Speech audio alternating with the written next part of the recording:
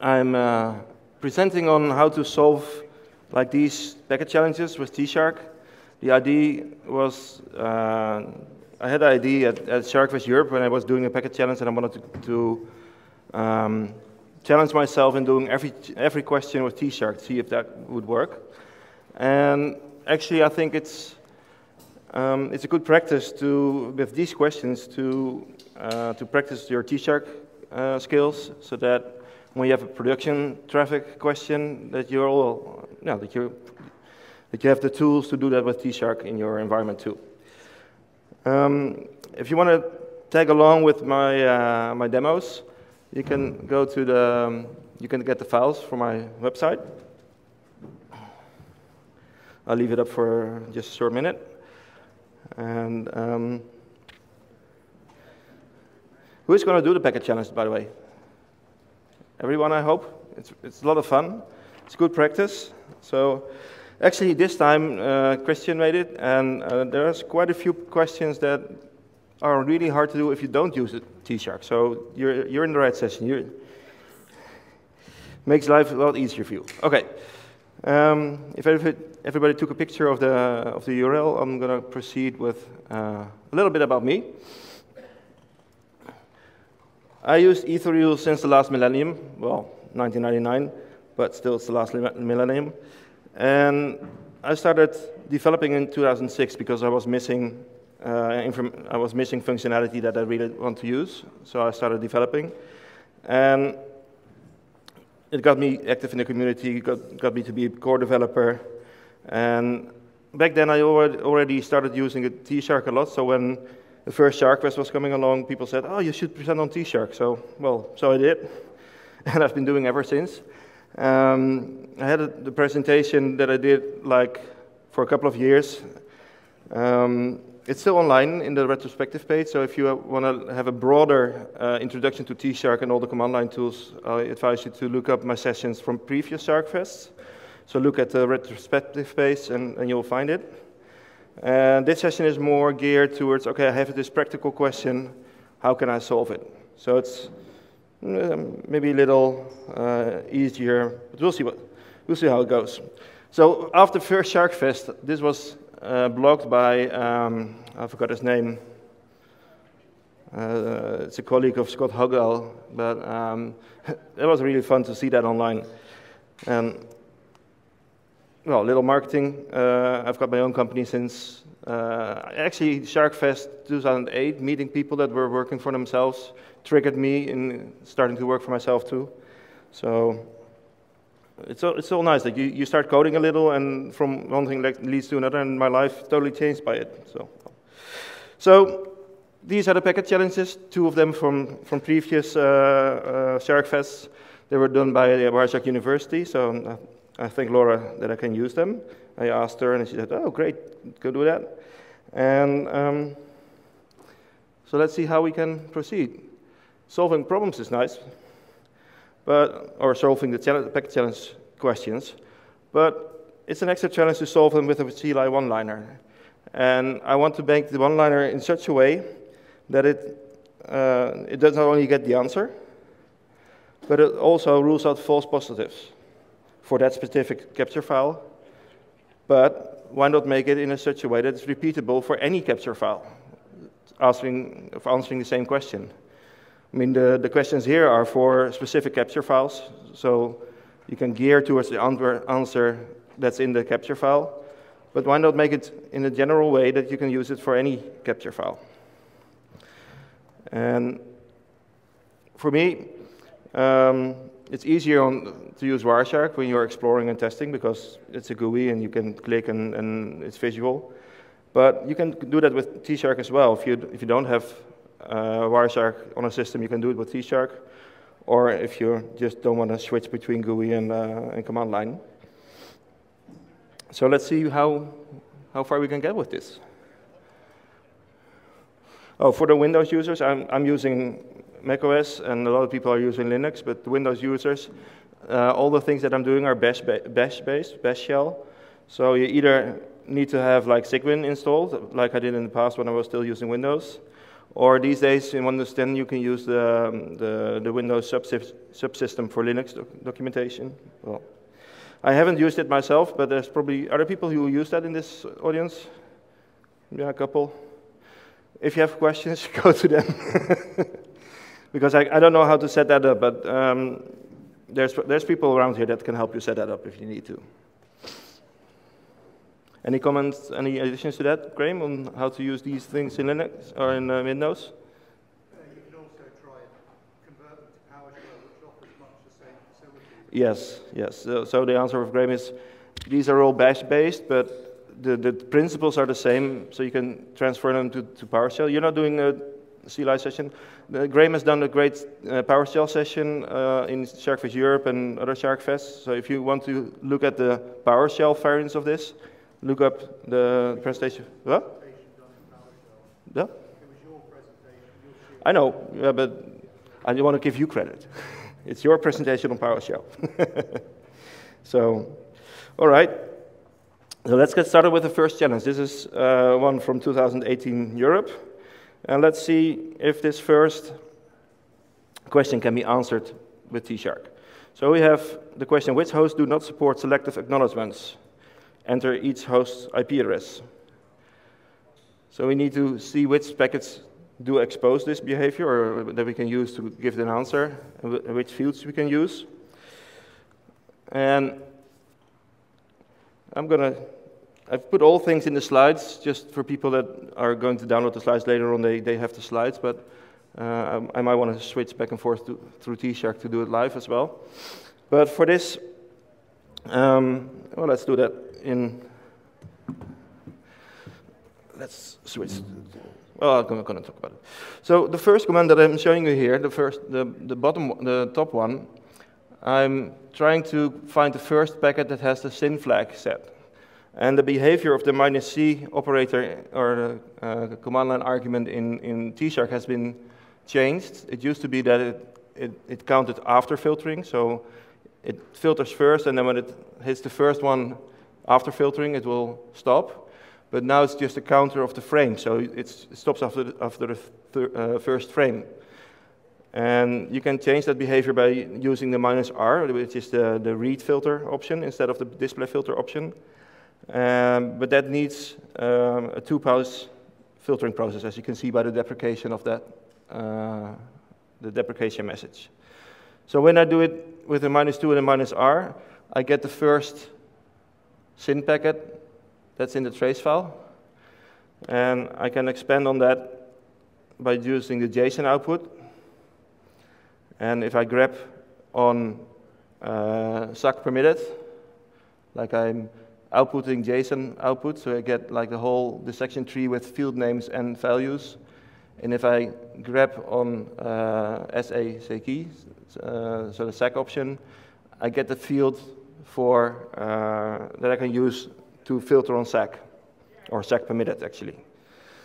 So this is one way of, oh, yeah.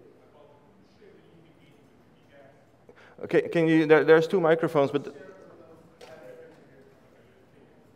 you're good? Okay. Oh, if anybody wants to ask a question, there's a microphone in the middle and a microphone on the right, and Enzo asked me to use the microphone, so it will be in the recording as well. Also, it's pretty hard to hear it from up here. So, but do shout when you have a question. I like interaction, so it slows me down as well, which is good, because otherwise I would just ram through the presentation. Okay, so back to where we were. This is one way of finding out what fields you can use, or if you don't know a field name by hand and you don't want to open a Wireshark to look the field name up, this is one way of getting the field name. So now I can extend my filter with not TCP options.SAC permitted, because that's a filter that will rule out all the SYNs that don't have, that will show the SYNs that don't have the SAC permitted option. So in this case, you see that there's 4 packets matching the filter. And if you remember the question right, it was give me all the IP addresses of the host not supporting SAC. So this is not the answer because it's not in the format of an IP address. So I need to transform this data to something that is really giving the answer. Let's see, what's the difference? Oh, there's just a difference that if you look at the line of the frame numbers, here I use the read filter first, and then I do use the display filter. So this means while reading packets, it will immediately discards all the packets that don't have the SYN flag set, and then after reading, it will start selecting the packets that don't have this option.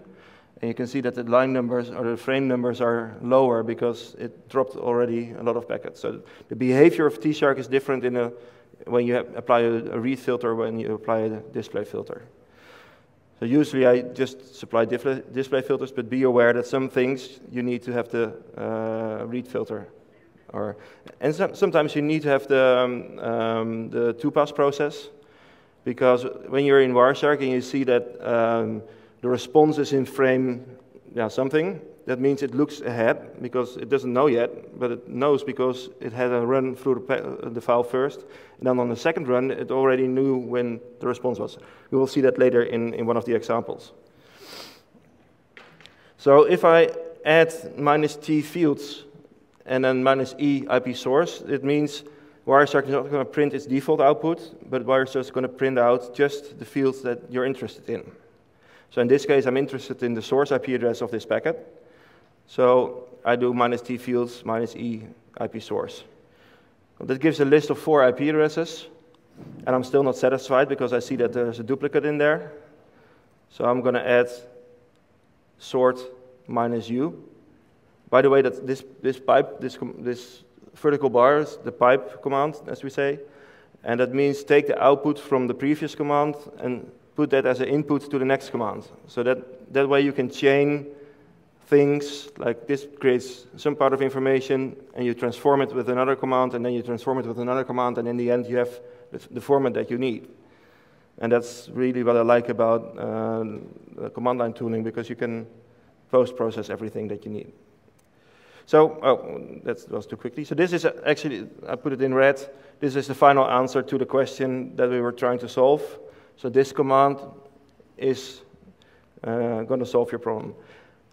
There is a caveat in here because if the client doesn't support SAC, this will not work well.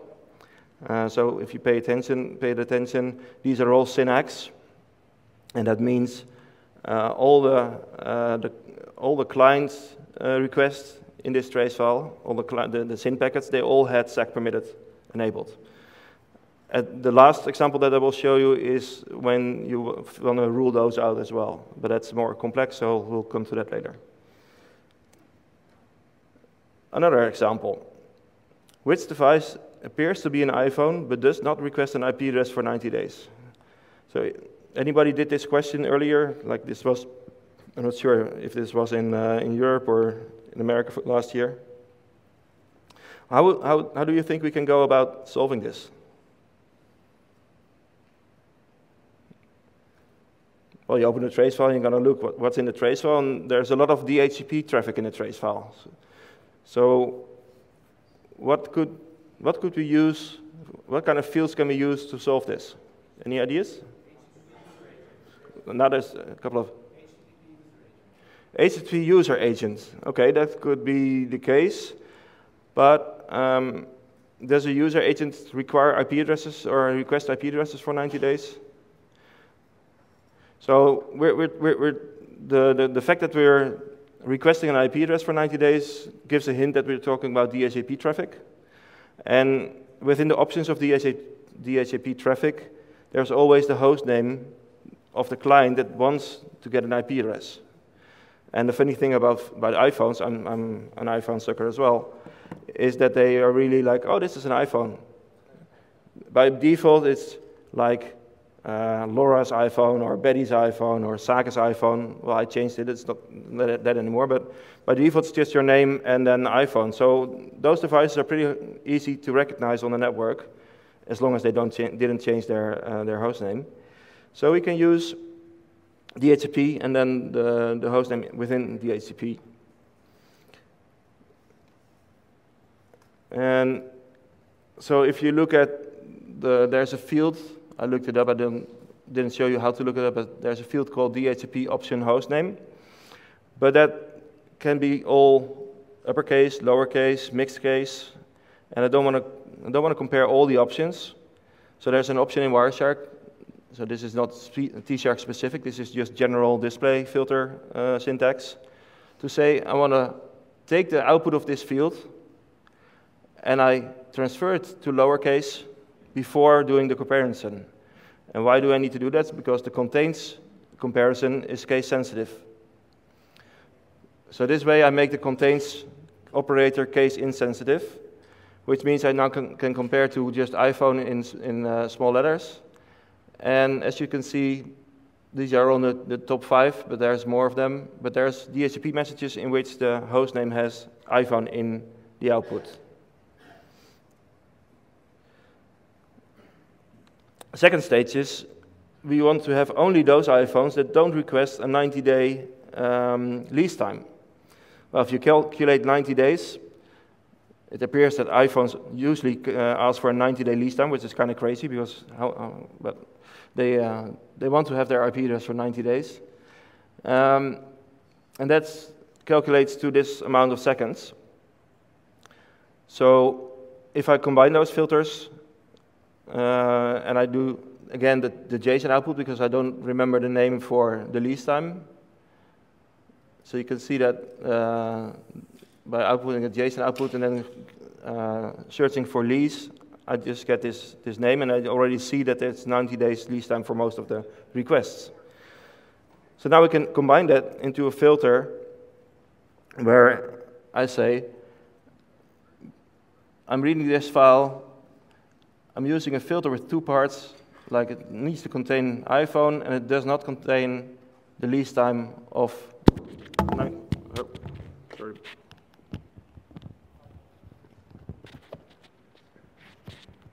sorry about that.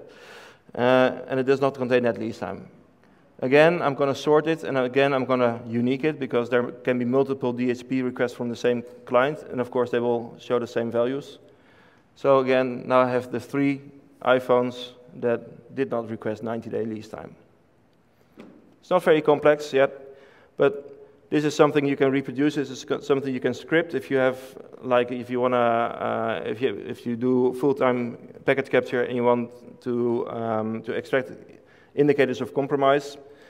You can run some tshark command on your traffic data in a scripted way and have them email the results, so you don't have to do that yourself, which is a little bit difficult in Wireshark because you have to click yourself. So this was just showing a couple of fields. Now let's see if we can count. There's a question, how many HTTP redirections are seen in this trace file? So now it's not only getting the packets, we need to find a way of counting those. And, oh, that went a little too fast. So first of all, I'm going to read the response codes because I don't know which response codes are in there. I do know from theory that all the 300 response codes are indeed redirection response codes. So I check all the HTTP responses, and I check which response codes are there. I'm going to sort it and unique it to see which different ones are there. And I see that there are indeed redirections in this trace file. And this is another not tshark specific thing. You can do this in Wireshark too. Another nice filter that you can use ranges since, I think, 2. something. Yeah, at least in Wireshark 3 this works, and I think it's been working since 2.2 or 2.4. This means give me all the response codes where the value is between 300 and 399, both included. You can also use a space and then add another range or add a single value. But in this case, I'm only interested in this range. And you can see that there's quite a few redirections here. And let me see what the question was again. How many HTTP redirections are seen in this trace file? Well, of course, I can count this by hand, but that's not the purpose of this exercise. I want to have a straight answer without any manual intervention. So I'm going to pipe the output and do a word count -L, which means it's a utility that counts words, and you can instruct it to count lines as well. So that's the -L argument. So this gives me the amount of lines, and that's the amount of packets that were in this trace file.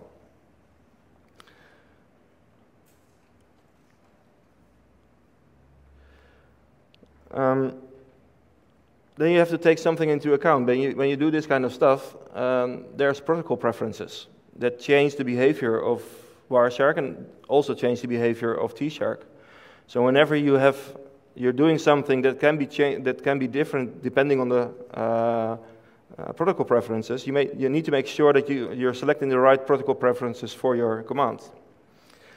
Like this question, how many times is the HTTP response time greater than 500 milliseconds? Are we talking about server response time, or are we talking about transfer time, including server response time? What kind of response time are we talking about? And that's based on that assumption, we either need to disable or enable reassembly. So let's see how that goes. So again, I have the trace file. I'm looking for HTTP responses. I'm printing all the HTTP times, which is a field for the response time of the request. And what Wireshark does is it looks at the packet where the request has been seen, and then when it's seen the response, it will calculate the difference. But if you disable reassembly, the response is seen on the first part of the answer. If you enable reassembly, the response is seen on the last part of the transfer of the response. So there will be a difference. As you can see in this example, I just got one frame number. I'm using -V -O HTTP, which means give me full dissection, but only full dissection for these protocols, in this case only HTTP. For the other protocols, just use a one-liner. So that's just like opening up just the HTTP protocol in your packet details in Wireshark. So now you get the full dissection of the HTTP. So you see here the response time.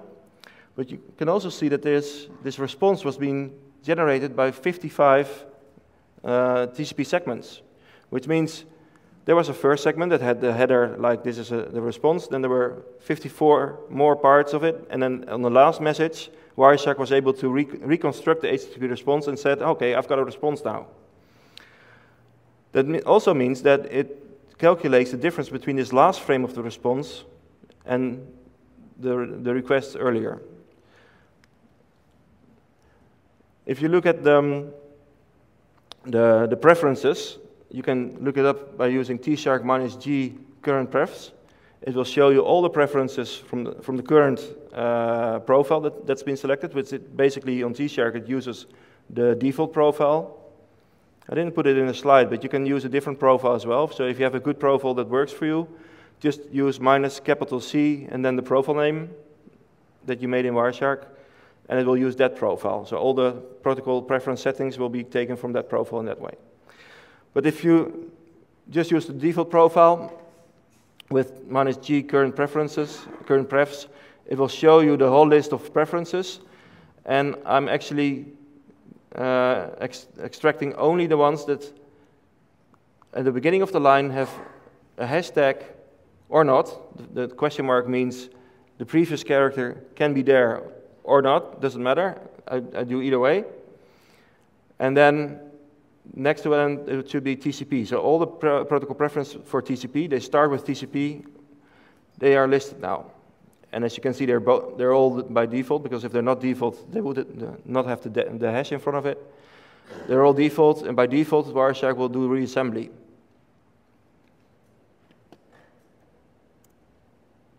So now I'm going to experiment with that. I'm going to force reassembly, even though it's not necessary because it was by default. But I can advise you to always force it if it's relevant, because you don't know what the profile ends up like. Maybe somebody changes your profile if it's a multi-user system, or you change your profile and forgot about it, and then your script starts working funny. So this is the same result as last time, but now I can do it the same with disabling reassembly. And as you can see, I just picked two examples. There's more that are different. But I picked two examples where you really see that the difference in response time is quite large. So in this case, there was 51 milliseconds to, this is actually strange. That shouldn't be lower than the other one. That's interesting. I need to look it up.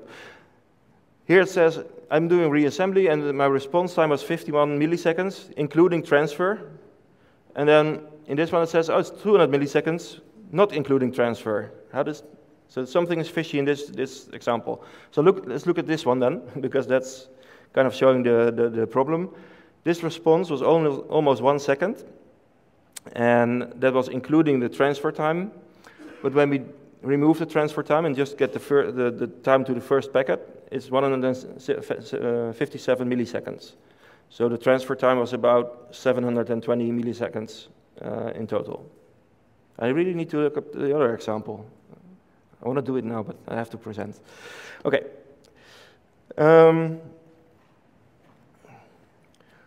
So the question was, how many how many HTTP responses had a server or had a response time larger than half a second? So I can now do the count again and filter where the HTTP time is larger than half a second. And with reassembly enabled, there were 30 responses that took more than half a second.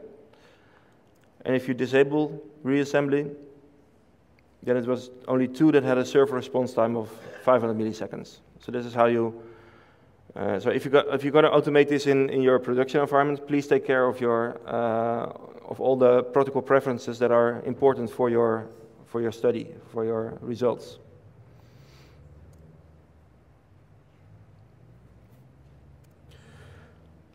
Then there's a question: what file was last modified on May 15th, 2017? How can we know if a file was last modified? There's a header in the response that says, let's see, HTTP last modified. So there's in the HTTP response there's a header that tells the browser how old this document is. So if I look that up, I'm reading the file, I'm looking for requests and responses, and of those packets, I want to see the frame number, the request URI, and the last modified header. And what you see is that the request is in one part, and the request URI is in one part, in one packet, but the last modified is in another packet. So if I'm filtering on the last modified, I lose access to the request URL, because that was in a different packet. So the request was here, there I have the output that I need, and the response was here, and there's the filter that I need. So I need to have a mechanism somehow to combine these two. Actually, in recent versions of Wireshark, there is a header in the response that tells you the URI, so you have access to that.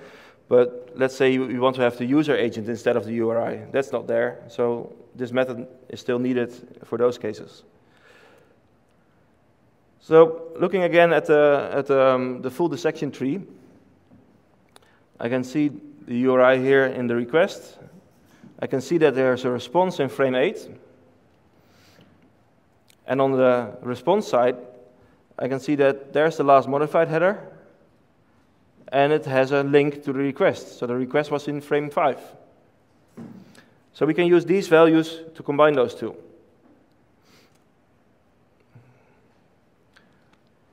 So first I'm going to select the packet that has the last modified in May 15, 2017. You see it here already, but let's filter for it.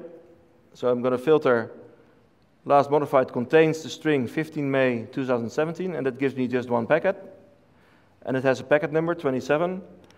That's the response packet. But if I print out the field request in, it will print out the request where the packet number of the request, where the request URI is. And now things get a little more complicated, because I'm going to stack tshark commands. which means this is in purple is the same tshark command that I had in this last example. That's been transferred to this purple part of the command.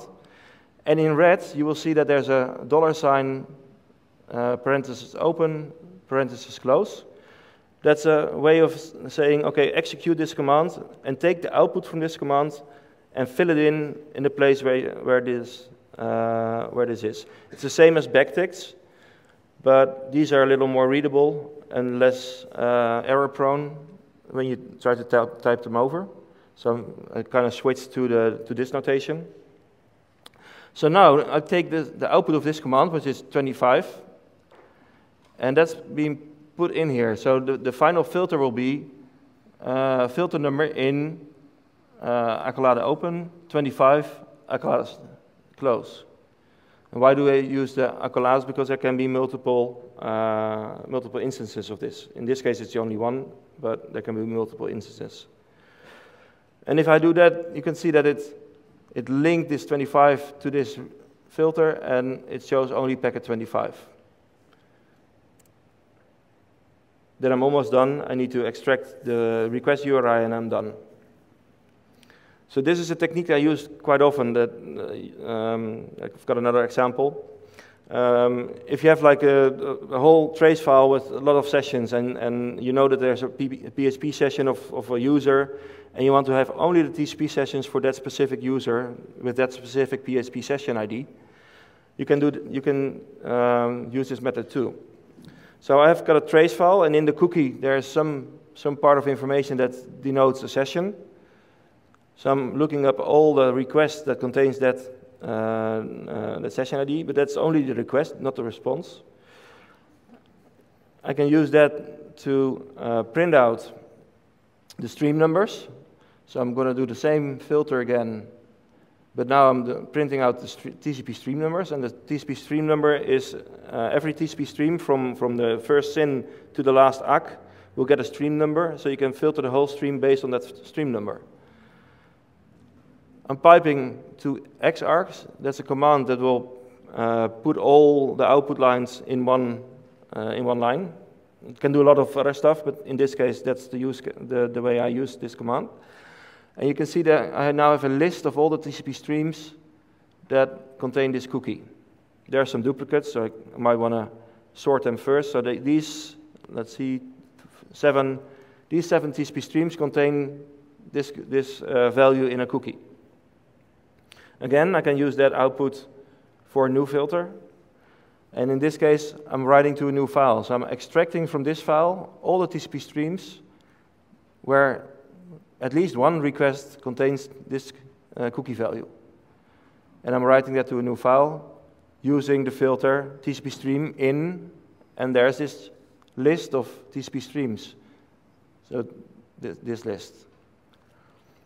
And if you look at the result, the original file had about 4,000 packets, and there were 1,100 packets left after this filter. I use this a lot, this technique. Yep. Yeah, good that you go to the microphone.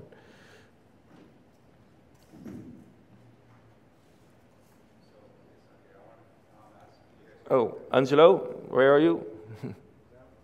Oh. Test? Yes. Test. Good. Good.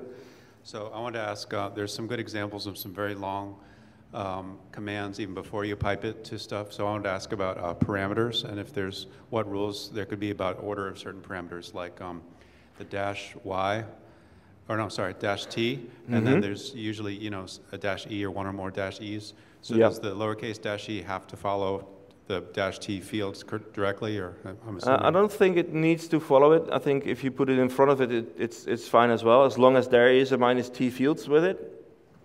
Okay. Graham, do you know? Is that?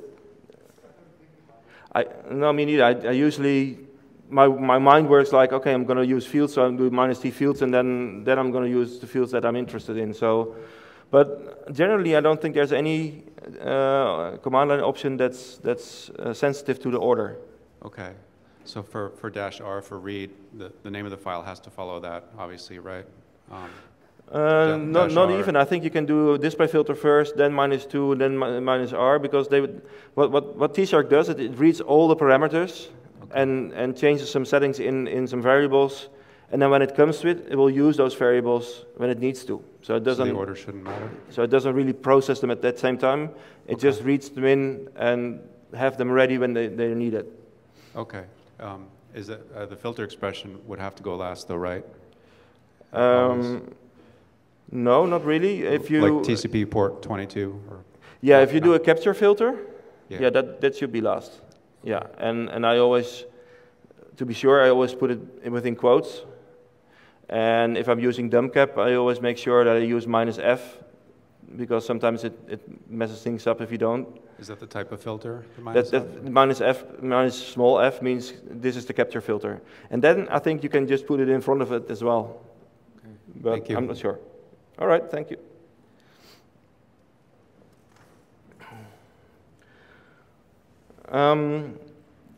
Another thing I like to do is to make top lists, top X lists. Like in this case, it's top 1. Like what is the fastest DNS response time in this traceable? But the question could have been, show me the 10 fastest response times.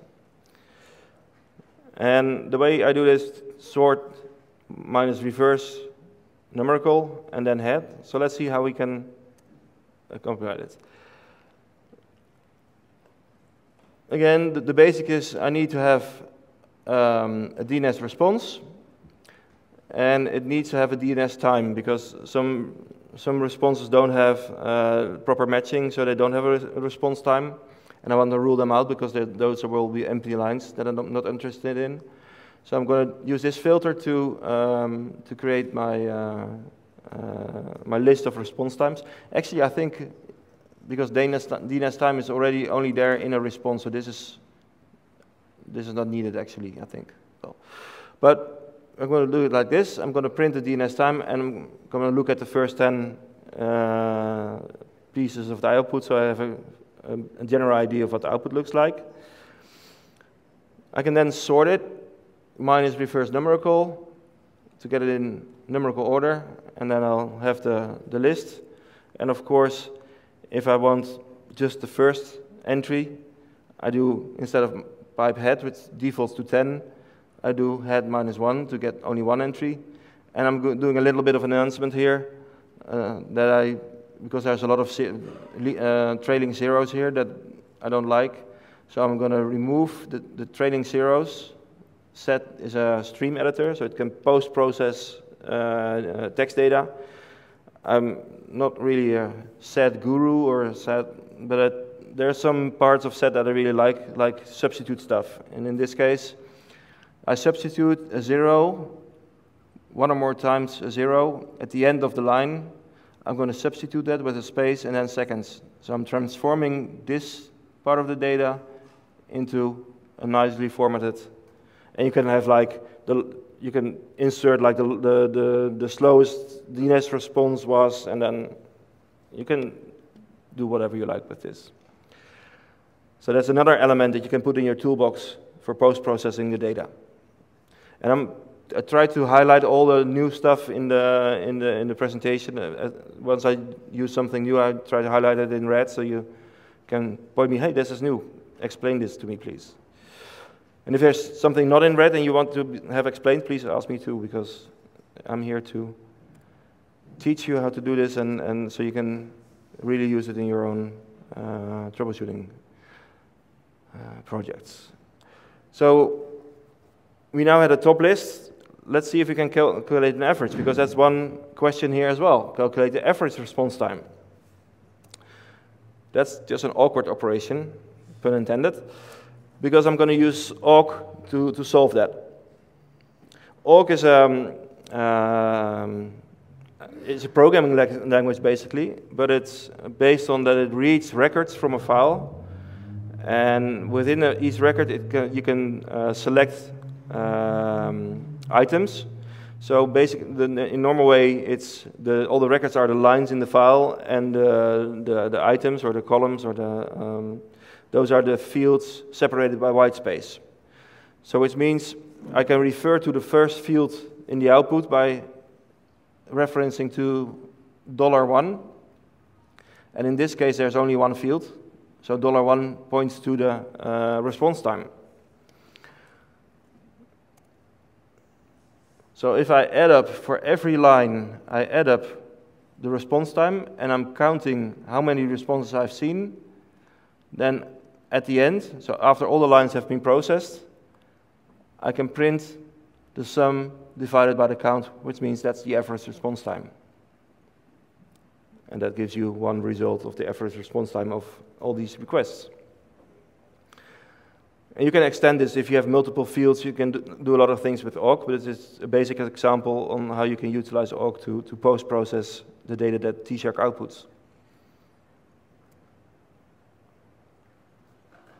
How am I doing? So what time do I have? Like 12:30, right? You might have an early lunch, or you need to ask more questions. Whatever you prefer.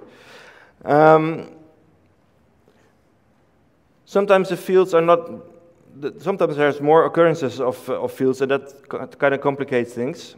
So this question, what is the largest DNS TTL value seen in a trace file? Let's first, before solving that, let's first look at another way to find fields. There's again, tshark -g, but now without the current prefs, but just plain -g. It will show you all the field names that tshark and Wireshark know about. And it will show you in a very extended way. Like, there's an address type.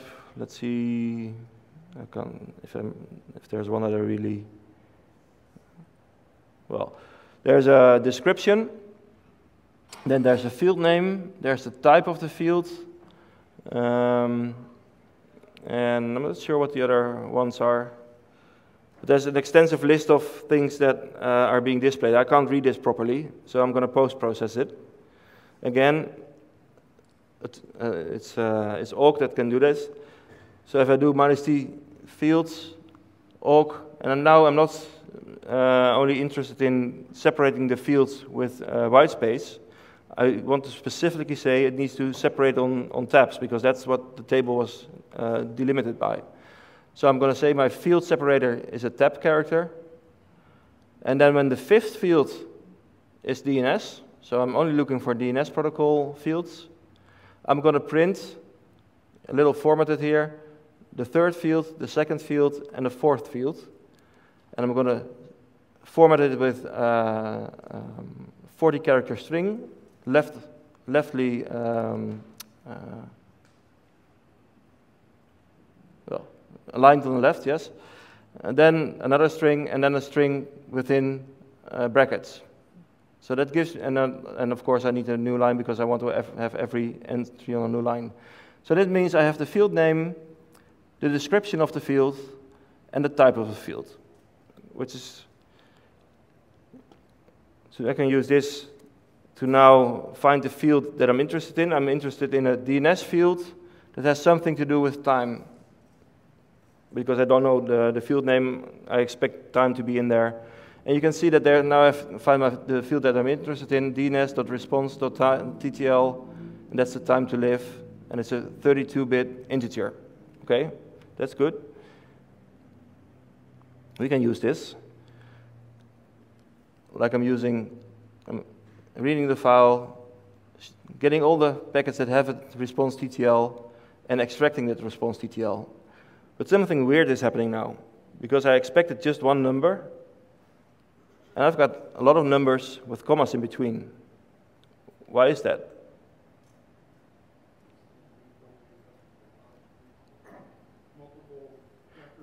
Yeah, there's multiple answers in the DNS response, so there's multiple TTLs. So I need, since I'm interested in the longest one, or the highest number, I need to put these, I need to extract these and make sure that they are each on a separate line. And that's where the TR comes in. TR is it should be red because this is the first time that we see it. TR means translate, and you take a comma, or you take a string with a, like, it can be multiple characters, but this time I'm only interested in replacing the comma. But you can do like replace ABC by 1, 2, 3, and it will replace all A's by 1, all B's by 2, all C's by 3. In this case, it replaces all my commas by a new line character. And as you can see, it had 176, 7,196, and 16 on the first line. And in the new output, they're on separate lines. So now I can do my old trick, sort them, and do a head on it, and then just take the first one.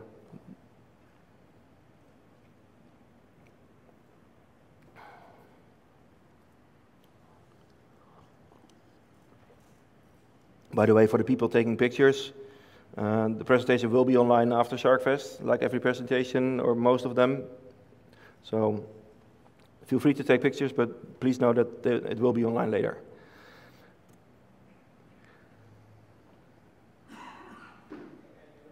This is, okay. Now we're going to dig a little deeper. What names are associated with a server that established a TLS 1.0 connection with the client? Like in Wireshark, you would try to find a TLS 1.0 connection and then do your thing interactively within the packets. But let's see what we can do with tshark. I'm going to combine some fields and see what we can do.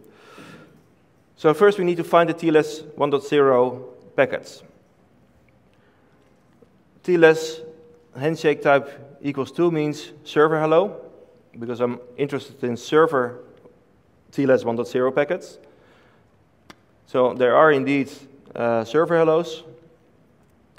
And I want to make sure that I'm only getting the ones that are TLS 1.0. And TLS 1.0 has a handshake version of 301, because SSL version 3 had 0300, and this is just TLS 1.0. So that gives us a list of IP addresses, but we were interested in the server names. So how can we get the server name?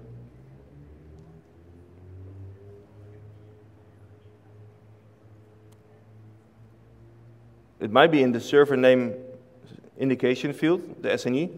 You know what the SNE is? It's within TLS, there's an extension that you can use to already tell the server which website or which hostname you're going to visit. Because if you have multiple websites on one IP address, and they're for different host names, how can you present the certificate that's needed? Because you need to have the certificate for the specific site that you're visiting. So there's a server name indication that tells you, I'm going to visit www.google.nl or .com, and it will be in the client hello, so when the server needs to send its certificate, it can select the proper certificate for that connection. So that might be an option to explore. So as I'm doing a tshark command with this extension server name, and let's see, so I'm extracting all the IP addresses or all the stream numbers for the ones that had a TLS 1.0 connection. And then for all those TCP streams, I'm looking if there's a server name, and there's no output. So for these servers, there was, in the client hello, there was no SNE available. So that didn't work. Can it be a common name in a certificate? And I tried to look that up in Wireshark for a second, because it's really hard to get the certificate or the name from the certificate in tshark. So I cheated. I used Wireshark. And there's no server name. There's some internal server name string, but it's not the server name that people connected to. So that's not the answer. So what now? Any idea?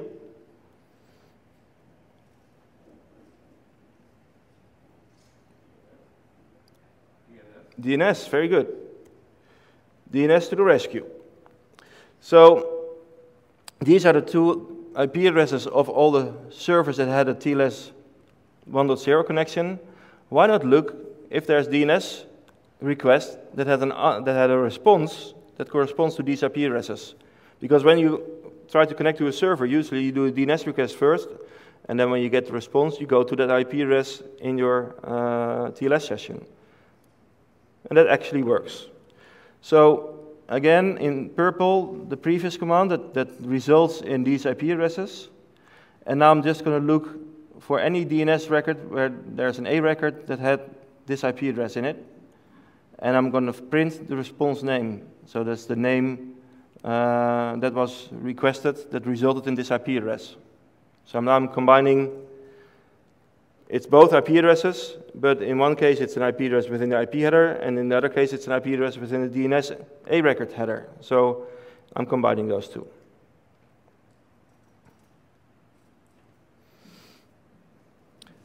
Okay, for the last example, let's see, I'm really running short. Like we said, the selective acknowledgement, it had a little caveat, so I'm going to do that again. And I want to make sure that it will always give the right result. So I created a couple of capture files.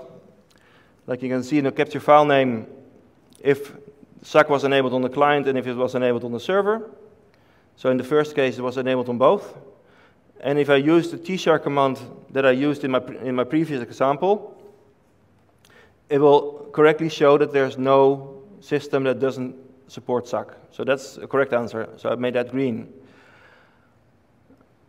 The second one, when the client has enabled SAK and the server didn't, the correct answer is that the server IP address didn't support SAK. So that's correct too, so that's green as well.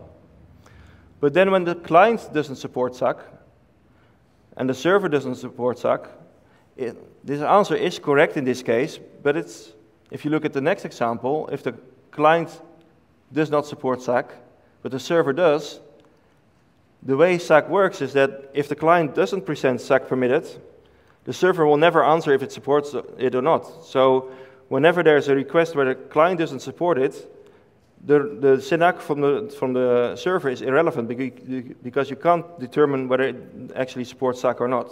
So I want to exclude those false positives from my trace file.